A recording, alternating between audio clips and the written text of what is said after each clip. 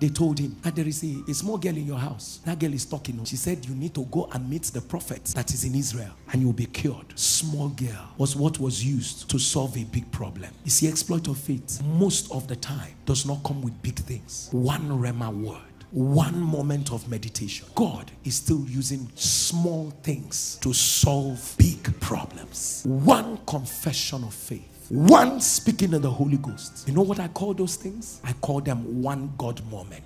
When God wants to change a history, he uses one God moment. That's the only way I can describe it. One God moment. Sir, the way God will plot the graph. One God moment. Something that you are not due, that is not supposed to be for you, will be given to you. One God moment. You just walked in there. That was not what you went for. Immediately you came, they now told you, come.